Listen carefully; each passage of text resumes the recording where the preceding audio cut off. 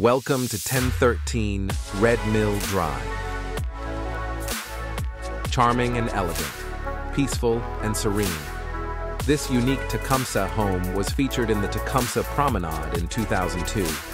Deemed the Hugh Walters House, this home was originally designed and built in the 1950s by a Tecumseh Products Co engineer.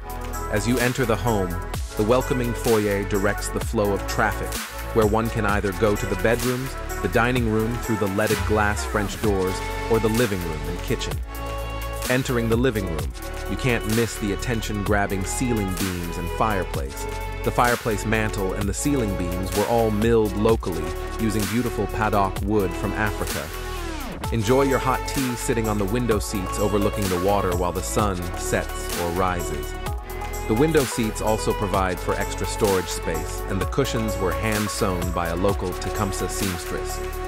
The wide-open kitchen offers premium wood flooring, custom Merrillat cherry wood cabinets with glass doors, recessed lighting, long open bar seating, a professional chef's Thermador Stove, and a direct view of the water while you do dishes or cook. Just off the dining room is the Butler's Pantry with a lead glass window overlooking the front yard and a full bathroom with a pocket door to save space. Cozy up in the den with the gas fireplace on, or enjoy what nature has to offer year-round while staying out of the elements in your all-seasons room, surrounded by high-quality, sliding Pella door walls. With 3 large bedrooms, 3 full bathrooms, and 3 acres to play on, this home is perfect for any family.